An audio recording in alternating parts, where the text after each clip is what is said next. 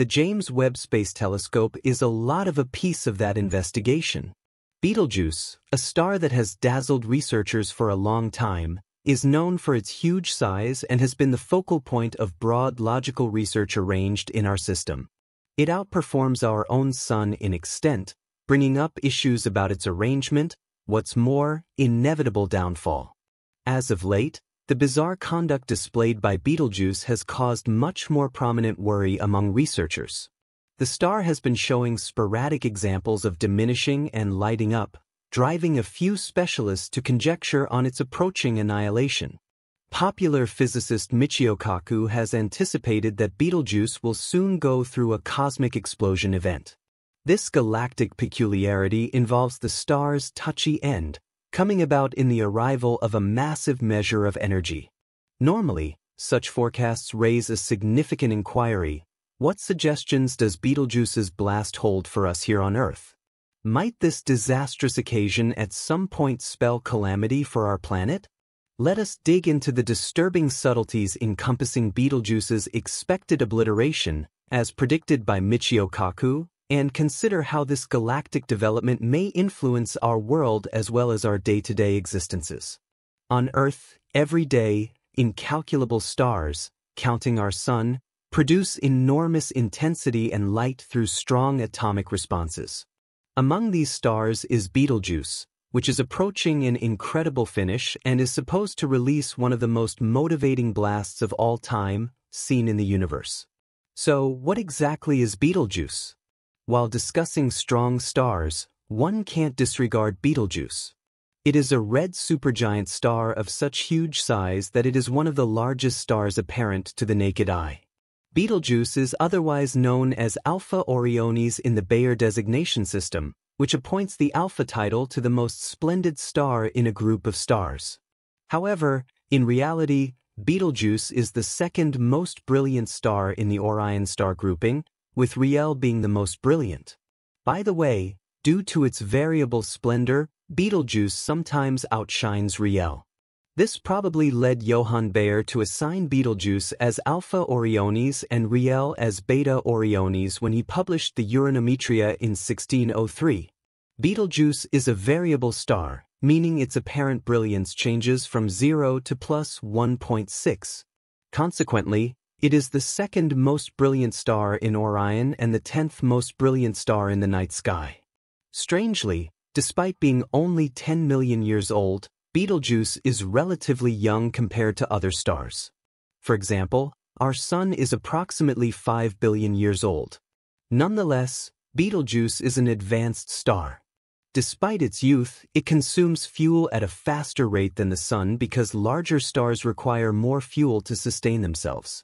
While Betelgeuse might be young, it makes up for its age with its titanic size. This huge star is about 1,000 times bigger than our Sun. To put it into perspective, if we were to replace the Sun with Betelgeuse, it would stretch out past the asteroid belt and even past Jupiter.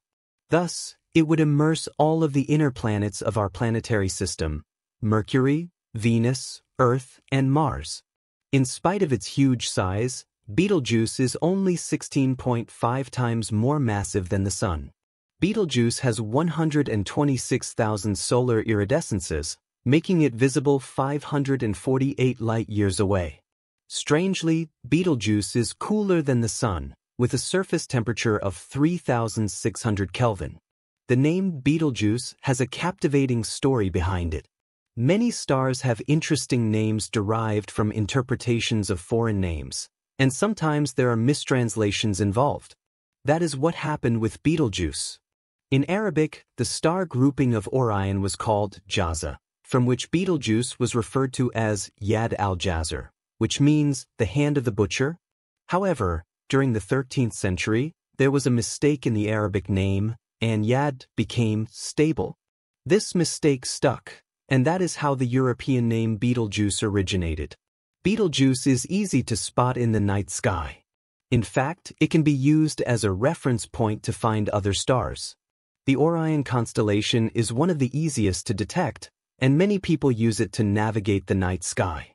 By drawing a line through the 3 stars of Orion's belt and extending it upwards, you can find Aldebaran, the most brilliant star in the Taurus constellation. From there, you can proceed to the Pleiades.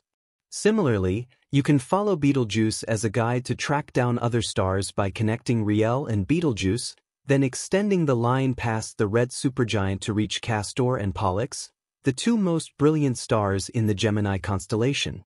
Another reason Betelgeuse stands out is its distinct radiant red color. Being a red supergiant star, it's easily visible. However, the best time to observe Betelgeuse depends on your location on Earth. If you're in the northern hemisphere, the cold weather months from January to April are ideal. During this period, the star rises as the sun is setting beneath the horizon. While Betelgeuse is intriguing because of many factors, its inevitable destiny has been drawing a lot of attention. Supernovae are among the most awe-inspiring events in the night sky. Stars, despite living for billions of years, eventually reach a conclusion, and their downfall is far from calm. When a star reaches the end of its life, it detonates in a magnificent eruption of light, creating a supernova. Supernovae can outshine whole galaxies for a brief period and release more energy than our sun will emit in its entire lifetime. NASA states that supernovae are the most significant explosions that happen in space. Even early astronomers, without the advanced equipment we have today, were aware of supernovae. The oldest recorded observation of a supernova is RCW 186, seen by Chinese astronomers in 185 AD. They noted that the star stayed visible in the sky for several months.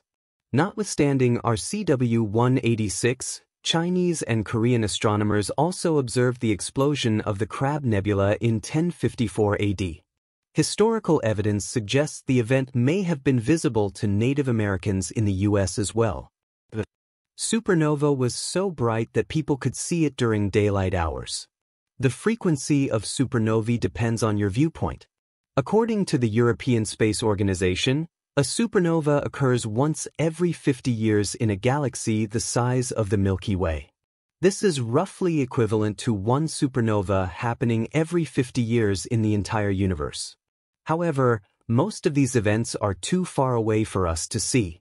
There are two main types of supernovae, Type 1 and Type 2. Type 1 supernovae happen when white dwarf stars reach the end of their lives, and this is more common in star systems where two stars are very close to each other. As the gas from the companion star accumulates on the white dwarf, it gets crushed and sets off a strong atomic reaction, leading to a massive explosion known as a supernova. Astronomers use Type 1 supernovae, also known as standard candles, to measure distances in space since they are believed to shine with the same level of brightness at their peak. On the other hand, Type 2 supernovae are more interesting. For a star to become a Type 2 supernova, it must meet specific conditions. First, it should be several times more massive than our Sun.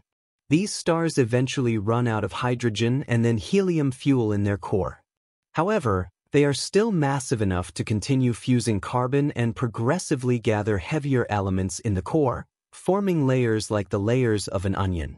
The elements become lighter as we move towards the outer part of the star. There's a particular mass level, known as the Chandrasekhar limit, that sets off an explosion. That's why these Type 2 supernovae are also called core collapse supernovae. When the explosion occurs, it sends a shock wave that pushes the star's material into space, creating the supernova. What remains is an incredibly dense object called a neutron star, which is as small as a city but contains the mass of the Sun. Type 2 supernovae are further classified based on their light patterns, which describe how the intensity of the light changes over time. For example, the light from Type 2L supernovae consistently decreases after the explosion, while the light from Type 2P supernovae remains steady for a long period before fading. On the other hand, as stars become even larger, they may not undergo a supernova but instead collapse to form black holes. This happens when a star is larger than approximately 20 to 30 times the mass of our Sun. What does a supernova actually look like? Investigations have revealed that, before the explosive blast, a supernova acts like a giant vibrating speaker and emits a sound that can be heard. The The first time researchers saw a supernova in action was in 2008. Astronomers noticed a strange eruption of X-rays that was very bright and lasted for 5 minutes. However, further research showed that this supernova was very unusual. This dramatic fate awaits Betelgeuse. Everything began when researchers noticed that Betelgeuse had been continuously becoming dimmer for over 100 years. Observations have shown that Betelgeuse, as a red supergiant star in its late stage, has brightened and dimmed repeatedly. The star expanded to a colossal size, and bubbles of material rose from inside the star to its surface and then sank down, adjusting the distribution of cooler and hotter regions on the star's surface. These changes cause Betelgeuse to appear brighter or fainter over time. A group of astronomers, including an amateur astronomer, spent 25 years monitoring Betelgeuse's brilliance using a telescope with a 10-inch diameter. They once again saw that Betelgeuse was growing fainter. After a few months, they noticed that Betelgeuse had become fainter compared to the last 25 years. They posted a message on a website called the Stargazer Wire to inform other astronomers about this. Over time, Betelgeuse continued to get even fainter, reaching its lowest brightness in a century. This was very surprising since, normally, Betelgeuse is one of the brightest stars visible in the evening sky, ranking among the top 6 or 7. However, it had dropped significantly and now ranked as the 21st brightest star. This surprising change caught the attention of established researchers, prompting them to seriously consider the possibility of Betelgeuse going supernova due to its mass. Astronomers anticipate that the red supergiant star will go supernova when it reaches around 10 million years of age. At present, Betelgeuse is estimated to be around that age. During this time, researchers didn't fully understand what was happening with Betelgeuse, although they suspected that something was amiss. What they were certain of, however, was that the star was extremely old and nearing the end of its life. Thanks to the Hubble Space Telescope, specialists were finally able to gather clear data about Betelgeuse's condition. They made a significant discovery: a massive crest extending over 1 million miles, 1.6 million kilometers, may have erupted from the star's interior. This event could be compared to a starquake, where an enormous shock wave caused a sizable portion of the star's surface to be blown away. The ejected mass was a staggering 400 million times larger than the typical coronal mass ejections, CMEs, seen on the Sun. A CME refers to a huge cloud of electrically charged particles originating from the Sun's outer atmosphere or corona.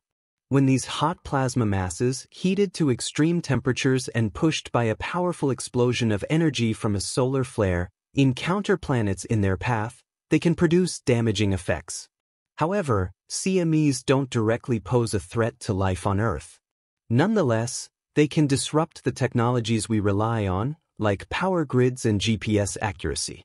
When CMEs reach Earth, they can trigger geomagnetic storms that generate ground-induced currents capable of damaging our power grid. They can also interfere with GPS accuracy, which is crucial for various daily services. Solar flares and CMEs share a similar origin.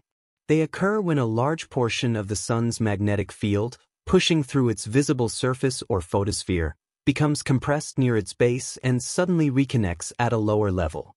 This process releases a tremendous amount of excess energy as high-energy electromagnetic radiation. As a result, the gases around the reconnection site become intensely heated, reaching temperatures of around 36 million degrees Fahrenheit, 20 million degrees Celsius.